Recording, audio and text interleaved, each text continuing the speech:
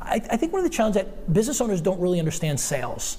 They think sales is this big black hole, and what happens is that a lot of VPs of sales or heads of sales, they give all these great stories and excuses to their CEO saying, hey, listen, we're going to do this next quarter, and this next quarter, and they go away and do their thing, and they come back and nothing gets accomplished, and they wind up giving more stories to their CEO, and nothing ever gets done. I think what sales leaders don't really have their heads wrapped around is the idea of coaching and mentoring. Statistics say that you should be spending 50% of your time as a leader of an organization. You're spending it as a coach, helping them understand things that they're going through and help them to solve their problems by asking pointed questions, and also motivating them. And you can't motivate people until you understand what motivates them. And the other part about it is accountability. Accountability is a big thing. And as a business owner, you have to always make sure that your team is held accountable to each other, and you're accountable to your team. And the last one is recruiting.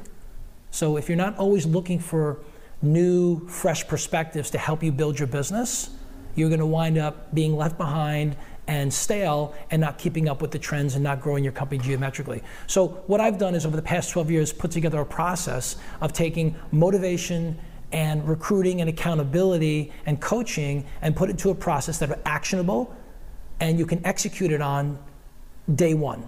So when I understand what an organization is going through, I really try to understand what the problem is. That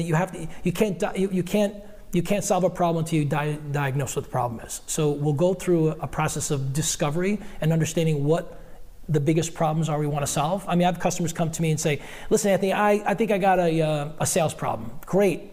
Well, I don't know what that means, so why don't we find out what the particular sales problem is? Is it a coaching issue? Is it an accountability issue? Is it a recruiting issue? Is it a motivation issue? Is it a product issue? So we go through a pretty specific, detailed process of asking questions. We pull those questions out, and then we map out what the problems are, and then we put them in a priority and present it to the customer, and we give the customer the opportunity to potentially hire us to solve those problems. And then the last part about it is we have an ongoing coaching business. Everyone needs a coach. If you think about it, the most successful athletes on the planet, from Kobe Bryant to LeBron James, to even Tiger Woods, they all have coaches. And if you want to be the best that you are, whether you're in the DJ business, you're in the solar business, you're in the plumbing business, if you're in the coaching business, or you're in the real estate business, you have to have a coach help keep you on point, help you fine-tune your skills, but also push you outside your comfort zone, because everything happens outside the comfort zone. I think the biggest challenge is they don't really understand what the problem they're trying to solve is. I find that the average business that opens up today is going to be out of business in 18 months. Statistics tell you 90% of businesses fail in the first 18 months, and most of them fail in the first 5 years because they don't make money. And the reason why they don't make money is they don't know what problem they're solving.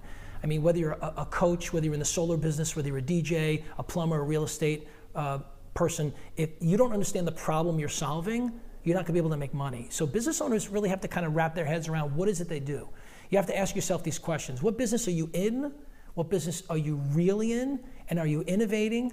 And are you looking at technology and how to grow your business? And if you don't look at those things on a regular basis, and I'm talking literally on a quarter by quarter basis, you're just going to be left behind. With the advent of technology, think about it.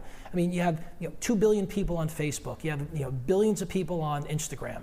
If you're not actively working along with the 500 million people that are on LinkedIn and reaching out and asking questions about what are some of the challenges your customers face, then you're going to be out of business. I work with a customer right now who's in the solar energy business, and they say to me, Anthony, I can't seem to. I need to get more leads. I need to get more qualified leads. And other than me saying, hey, listen, let's train your sales team on how to pick up the phone call and make calls to customers and start building your own leads, your problem is solved.